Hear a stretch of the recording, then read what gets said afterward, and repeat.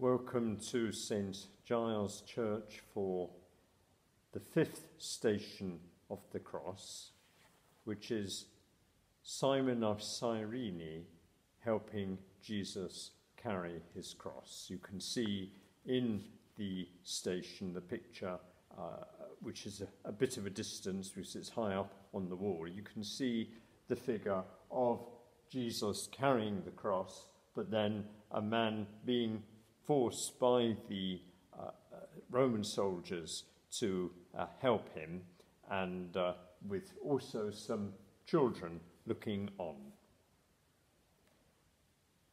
And I read from the Gospel of St. Luke.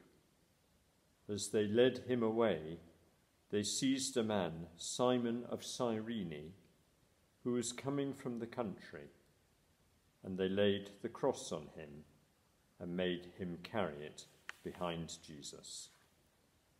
Thanks be to God.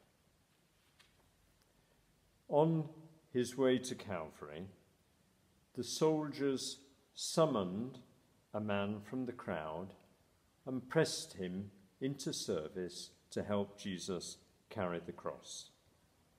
And at first this must have seemed a great inconvenience to Simon. Yet his encounter with the Lord that day must have changed Simon, because it seems that he later became a member of the Christian church. We think that is the case because Mark tells us that Simon of Cyrene is the father of Alexander and Rufus. Both Matthew and Luke in their Gospels tell us about the incident, but Mark also gives us this piece of apparently useless information that he's the father of Alexander and Rufus. And scholars think that this is because he's telling us that they are known in the early church. They are known as Christians, and that Simon is known as their father. No words were spoken by our Lord on this occasion, it seems. It's so often not in what we say, but in who we are, and what is important deep down in our souls, and the kindness in our eyes that makes an impact on those who meet us.